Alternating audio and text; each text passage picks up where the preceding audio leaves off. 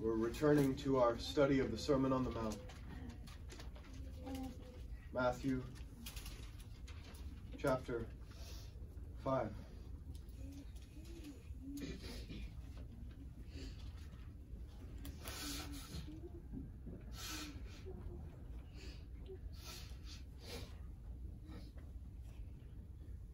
Matthew chapter 5, verse 10. Blessed are they which are persecuted for righteousness' sake, for theirs is the kingdom of heaven. Blessed are ye when men shall revile you and persecute you, and shall say all manner of evil against you, falsely, for my sake. Rejoice and be exceeding glad, for great is your reward in heaven. For so persecuted they the prophets which were before you. Ye are the salt of the earth. But if the salt have lost his savor, wherewith shall it be salted? It is thenceforth good for nothing, but to be cast out, and to be trodden under foot of men. Amen. That's the verse we're going to look at today. Matthew chapter 5 and verse 13. And we're going to be studying from our Bibles today. So if you don't have a Bible, I'd encourage you to get one back there. We're going to be studying the Word of God. So this is a time to actively open your Bibles and study the Word of God. Matthew chapter 5 verse 13. Ye are the salt of the earth. This is what we're studying today. Our Lord Jesus looks at us on that mountain and he points at us and he says, you are the salt of the earth. Look at what else he says in verse 13. But if the salt have lost his savor, wherewith shall it be salted? It is thenceforth good for nothing, but to be cast out and to be trodden under foot by men. I'll pray once more. Lord, we need your power and we need your ability to discern what this text is saying. So Lord, please come to us. Please baptize us afresh with your Holy Spirit. Please examine our hearts for sin and cleanse us with your precious blood today. Cleanse us afresh in your blood, Lord. Wash us in your blood. Teach us, please, this one thing, Lord. What does it mean that we are the salt of the earth? Amen. Amen. Our Lord says, you are the salt of the earth.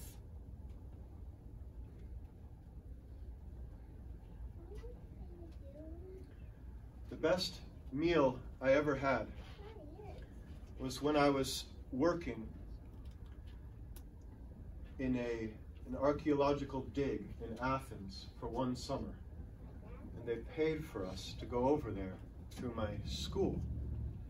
And it was right near where Paul preached on the Areopagus on Mars Hill. Right near there. They had us digging. But it's not really digging. You're digging with a toothbrush, basically. It's like a little tiny brush, and you're just brushing away bits of dirt so that you never miss anything. Digging in what was called the ancient Agora, the marketplace of Athens. And we would have to wake up at around 4:30, be out the door at 5:30, run down the hill to the marketplace in Athens. To get to that site, to start brushing off that dirt all day. Because you want to start working when the sun's not so hot, right? The sun would get hotter and hotter and hotter, and I think we'd work till about 11:30. And there was one day, the second day we were there, when our boss said to us, go right there and order the salted pork. And he made all of us go get salted pork. No matter what our dietary restrictions are. He said, get that or die. And so we all went to that little shop, and there was just a piece of pita bread around this pork. And you could see these big diamonds of sea salt on the pork. And it was the best meal I've ever had. Why? Because when you're working in the hot sun, if you don't have salt, what happens? You lose your water. You lose your water. You can't retain water. You can't be hydrated. So he wasn't just telling us to get lunch. He was on a rescue mission for our bodies. He was saying, you need salt. And it was the best tasting, best meal I've ever had. The simplest and the best. There's an ancient phrase, as old as the histories of Pliny and all those people. Sine sale, vita humana non potest degere. It means in ancient Latin, without salt, human life is not able to sustain itself. So even the ancient physicians knew, without a little bit of sodium, you're not going to retain any water. Without salt, human life is not able to sustain itself. What does our Lord say right here in verse 13? You, Christians, are the salt of the earth.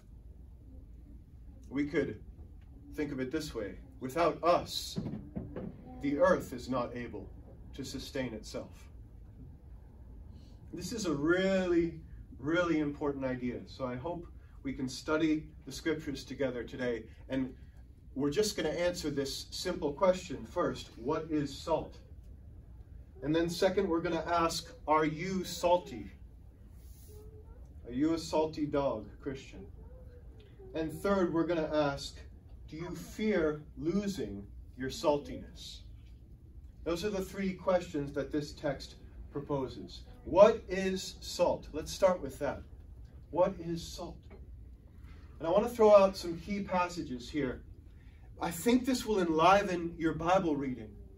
As you go back to the scriptures, you're going to find every, 10 chapters or so, there's salt. Salt. Salt. And it's just coming up all throughout the scriptures. And it's incredible. Three things the salt tends to do in the scriptures. Let's study this together. First, it prevents rot. Salt prevents rot. The first appearance of salt, can anyone think of what it is? Back in Genesis chapter 19. Think back there. You imagine that scene? Sodom and Gomorrah. Yeah. God is judging it. He's sending fire and brimstone on that city. He's saying, you all have been sodomites. You all have been prideful. I'm sending my judgments against you, right? And he tells Lot's family, come out of there. Lot comes out and he takes his family out. And what happens to Lot's wife? She turns to salt. She looks back. And God turns her into a pillar of salt. Boom! Salt. What does that first appearance of salt indicate to us? Holiness. Amen. And God was looking at Lot's wife and he was saying, oh no you don't. You're done for. You stop right there. She was tempted to go back to sin. She was tempted to go back to Sodom and Gomorrah. And he says, stop. So that's the first way we can think about salt. It says stop. You will not go any further.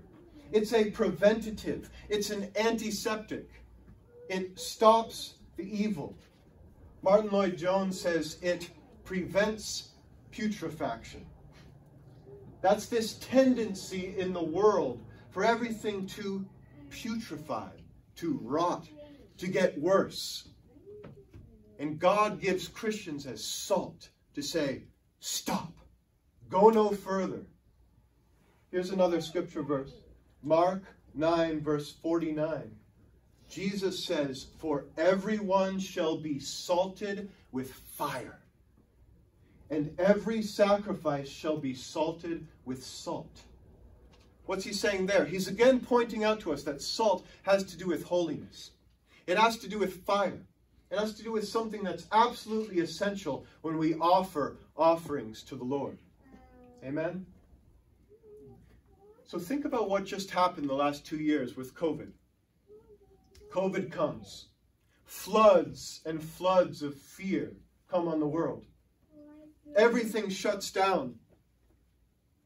How did the Christian serve as a preventative in that time? Well, we have people like John MacArthur. We have churches like ours and CFF, and it's not to take any pride in ourselves whatsoever, but there was a Christian force, was there not, that was saying, stop it, world. Stop being so foolish. We're not shutting down our churches. We're not just hiding in fear from this, right? And it was, in large part, some very loud Christian voices, especially in Canada with those pastors, who were preventatives to the rot of anxiety and fearfulness that was coming upon the world. Do you all see that? Ye are the salt of the earth. A second thing that salt does. So it prevents rot. Second, it preserves what is good. It preserves what is good. A very mysterious reference you might want to write down is Ezekiel chapter 16 and verse 4, where you hear about newborn babies. Interesting to think about this, as some of us are expecting babies. In Ezekiel's time, with a newborn baby, to clean the baby as it comes out of the womb, they would salt it.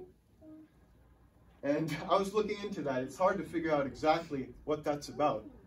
But it's some sense that they used like a soft sodium to clean off the film and the junk that was on the baby, right? I think now we use, what, blankets, swaddling blankets for all of that? So think of that. That's a preservative. The baby in Ezekiel 16:4 is salted to keep him clean. So there's something beautiful, something new, and something fresh. And salt is used to preserve. Isn't that beautiful? Let's look together for this preservative function at Leviticus chapter 2. Leviticus chapter 2. And this is maybe one of the most major salt references in the scriptures.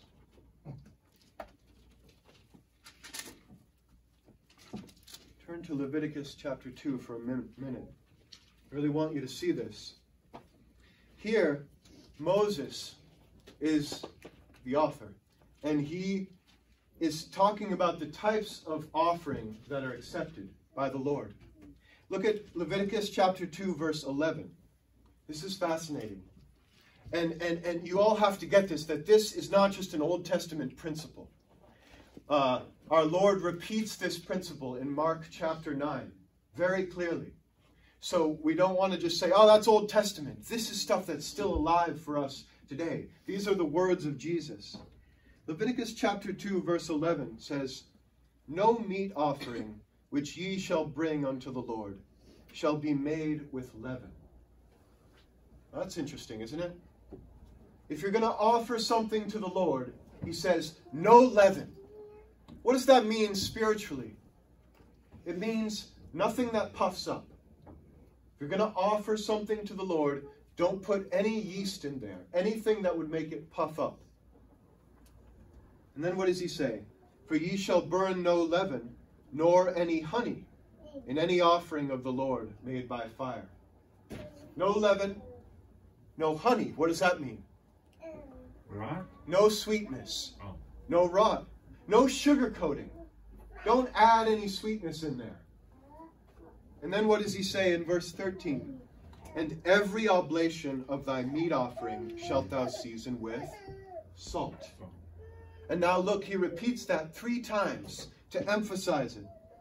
Neither shalt thou suffer the salt of the covenant of thy God to be lacking from thy meat offering. And here's a 3rd time. With all thine offerings thou shalt offer salt. So what is Moses saying back there? He's setting up a principle in the Old Testament. With everything you give God, think about it, Christian.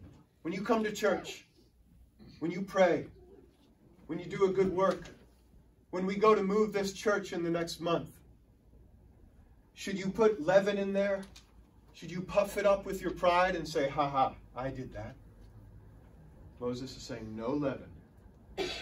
Should we sugarcoat it and say, oh yeah, everything's good and I'm just putting honey on top and I'm always happy, and start to lie about our offerings we give to the Lord? No. But then he says, salt. Not leaven, not honey, but always salt. What does salt signify here? Look one more time in verse 13. First of all, it seasons. In that first word, it seasons. And then he says, it's the salt of the covenant of thy God. That's really important. That means there's some connection between salt and faithfulness, between salt and covenant agreements. It's something that preserves, it's something that keeps that agreement. And then again, he repeats, with all thine offerings. Salt is an always. We always need salt.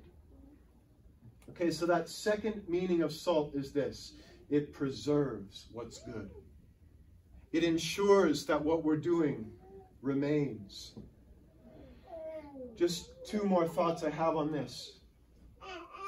What I've noticed in our church and in Portland as we go on, as we seek to combat the forces of evil in Portland, have you not noticed that the most powerful thing ever is a faithful Christian? Yes. I'm just wanting to say that almost every hour. The more I go on in ministry, the more we go on as a church, the most powerful thing we could give this city is just faithful Christians who just keep pressing on. And I think that's this preservative aspect of salt. It's like faithful, covenantal, not going anywhere, preserving. There's been this flood also of transgenderism in our society, no? Yes. And think of how we work as Christians to preserve what is good in the midst of that transgender flood, right? We're seeing men who call themselves women, and then women who call themselves men. And you know what you notice? Is that the men become more ugly, and the women become more ugly. And everything becomes confused. And everything becomes sort of just rotten and insipid. But what do we do as Christians and salt? We say, men are men. Women are women. Men marry women. They produce babies. We raise families. I'll just pause a second. Do you all see what I'm saying here? I just want you to get that point, right? Yes. Think about that. When this flood of transgenderism, that ungodliness comes in, we as Christians are going to be some of the only ones who go on and say, no, a man is a man, a woman is a woman, they should get married, they should make babies, right? That's our preservative function as the salt of this earth. A third thing about salt. Salt enhances. Salt brings out the taste. And this is so important. Two more scripture references. Colossians 4, verse 6 says, let your speech be always with grace, seasoned with salt, that ye may know how ye ought to answer every man. So the Bible also talks of salt as seasoning things. The world is insipid, is flavorless. The world is gray. The world is lacking in interest. And along come the Christians, and we need to season the world. We need to be there to bring out the taste. Let me just give you one illustration of that. when I was first saved, and I was talking to my pastor in Toronto, he had invited me to a pregnancy care center thing. And I was still making all these worldly arguments to him about abortion. And I was just saying, but it's not that sinful, right? And I was making these arguments, but I could feel myself just floating in this grayness of worldly arguments because I had been saved. I could feel like this isn't really going anywhere, but I don't really want to go to that event. And then Osmond just said to me, yes, okay, but ultimately, babies are being murdered. Right? Right. And it was like he just sprinkled a little salt on me. Right? And he seasoned all of my thought. And from then on, it just clarified everything. It was like all of my questions just went away. Right? I hope you're all hearing me on that. This is really important. Because the world only has grayness to offer. Just dryness, nothingness. We need to come along as Christians and say, we're going to season it. We're going to spread some salt there. We're going to remind people that God made this earth, that abortion is murder. That, right? We just say these simple truths, and it sprinkles salt everywhere. I believe one of the reasons I grew up so much wanting to kill myself, so much wanting to die, is that I didn't know anything about Christian truth. There were no Christians around me who were just sprinkling salt, saying, you know, there are answers. There is goodness. There is evil, right? You need that Christian influence. And we should think about that as we go to raise children, because we might say, what if my child isn't saved until he's 20 or 30 or 40? What are we doing as Christians? Even if he's not saved until then, we're sprinkling salt in their lives before then. We're giving this preserving, preventing, and what? Enhancing flavor to their lives. And you have to trust as parents that that will hem them in. That will make their lives better. That will make them less prone to depression and to all these things that the world wants to ravage them with. You all see that? So what is salt? If we wanted to say it in one word, it is the Christian's duty to prevent, to preserve, and to enhance in the world. It's the Christian's duty to prevent, to preserve, and to enhance in the world. Amen? Amen. Maybe we've gone a little long on that point, but I want to bring that out for you. Salt is such an amazing concept in the scriptures. Now go back with me to Matthew chapter 5 and verse 13, please. Matthew chapter 5 and verse 13. And here's my second question for you. We've said what salt is. Now let's ask, are you salty? Are you salty? Look at verse 13 again. Our Lord looks at us and says, ye are the salt of the earth. Let's just notice a few things about this verse. First of all, he's telling us what we are. We don't need to necessarily become salt. We are salt. If we've been saved, this is true of us. We have those functions in our lives. Second, note this in this verse. Ye are the salt of the earth. That's really important. He's basically saying we are the only salt of the earth. He's not saying you and the Republicans are the salt of the earth.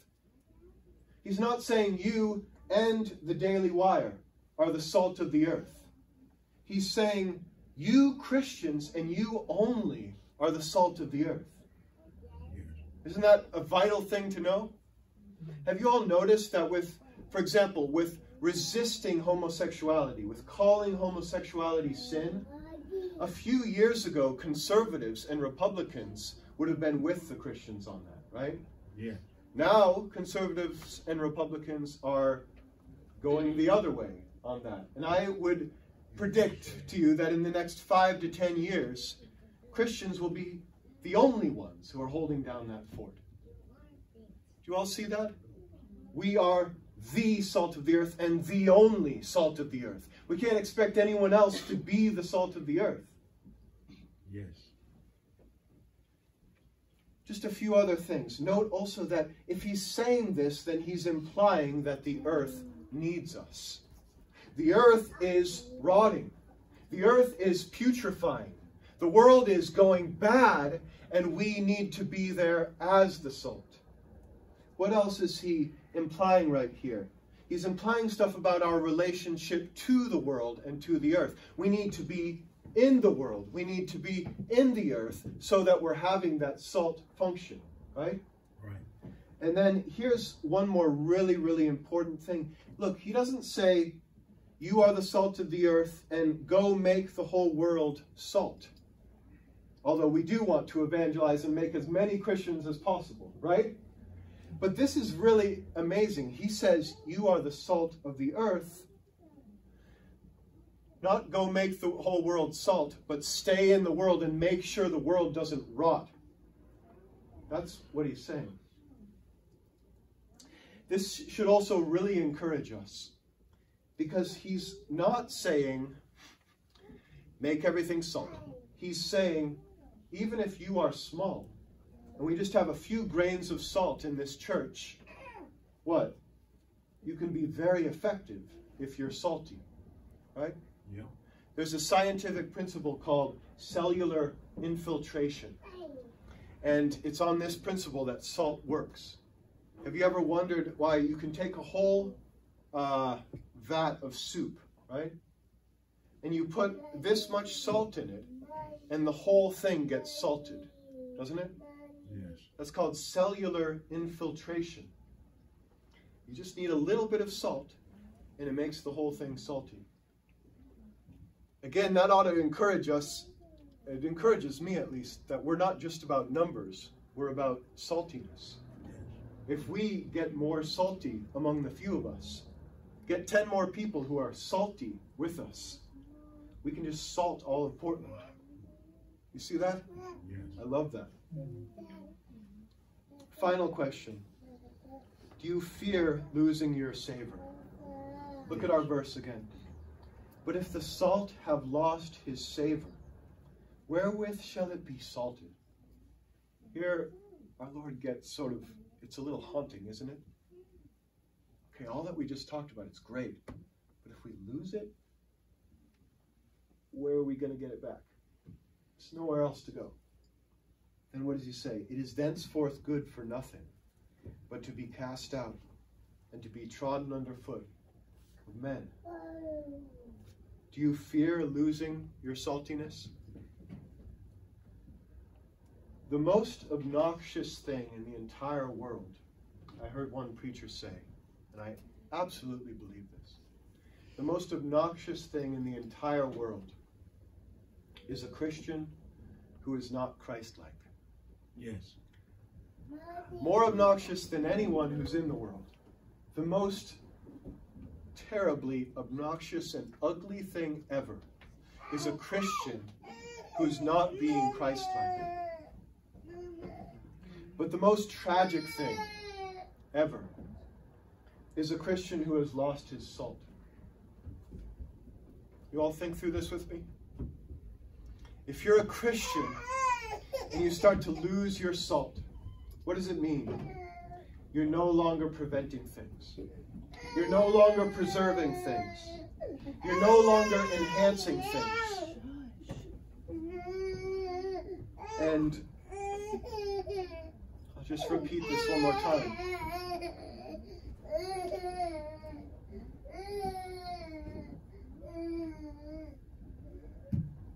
It's healthy for us just to catch the tragedy of this verse.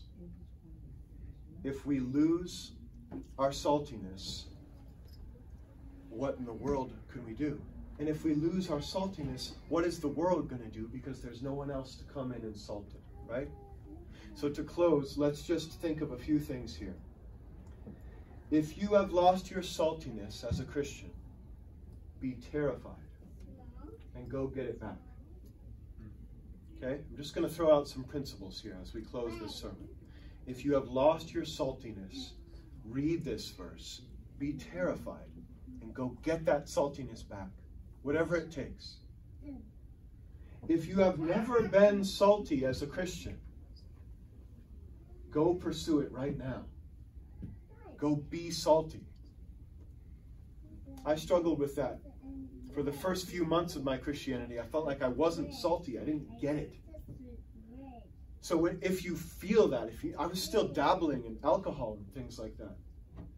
If you feel that, if you know that, if you're like, I'm not affecting the world, I'm not salty, I'm not having this effect that we've talked about today, go pursue it now. Go get it back. And now you might ask me how. Here are just some, again, final principles I want us to think about. How do we get our saltiness back? One, be bold to say no as a Christian. Be bold to say no as a Christian. I've delighted in some brother and sisters' Facebook posts because when we're on Facebook and we just say no to that. I love seeing that. When a Christian says no to something, that it's ungodly, that's getting your saltiness back. Here's another thing. Be bold to say yes as a Christian. When we say, my God says I should have joy, and I want it. I want it. I'm saying yes to it. I want it. My God says I should go to church. I want it. I'm saying yes to it. I'm saying yes to it. That's saltiness, right? Yes. How else can we get our saltiness back? Don't be embarrassed when other Christians say no or yes, right? Yes. If you say to me, I'm excited about going to church, I'm excited about prayer, I then need to say, I'm with you. Let's go. Right? That's saltiness. When we're affirming what's good and going against what's evil. A few other things to get our saltiness back. Never underestimate the power of Christian witness. Just think about this and marvel in this. Martin Lloyd-Jones puts it this way. He says, think of the wonder of what happens when a true Christian walks in the room. The true Christian controls the whole atmosphere. The true Christian stops the tendency toward rot. The true Christian stops the putrefaction in the room. Have you ever noticed that? When you're at your job or something and people come to know you're a Christian, when you enter the room, they stop swearing. They clean up their act a little bit. That's us being salty. That's us saying, stop. Stop, world. Go no further. Right? Just revel in that. Think about that. Think about all of us going off to work and how we have that function. It's just incredible to think about. How else can we make sure to get our saltiness back? Two other things, and these are very important. Be bold to say no to the specific thing the culture is pressing you to affirm. Let me say that one more time. Be bold to say no to the specific thing the culture is pressing you to affirm. On this, I think next week, and I'd like us to talk about Roman Catholicism. That'll come up around the time of the Protestant Reformation, celebrating that again. You know, most Christians today say Catholics are Christians, and everything's just fine.